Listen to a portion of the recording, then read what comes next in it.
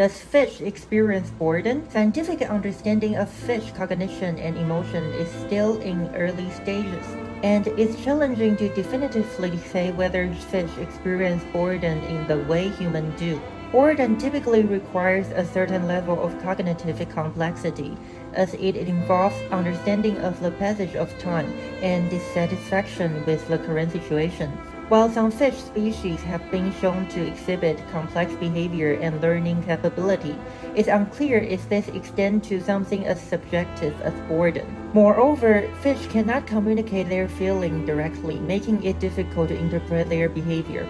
Even though they might exhibit signs of stress in poorly enriched environments, it doesn't necessarily equate to human-like boredom. In conclusion, while we can't fully confirm fish experiencing boredom, providing them with enriched, naturalistic environments can promote their overall well-being.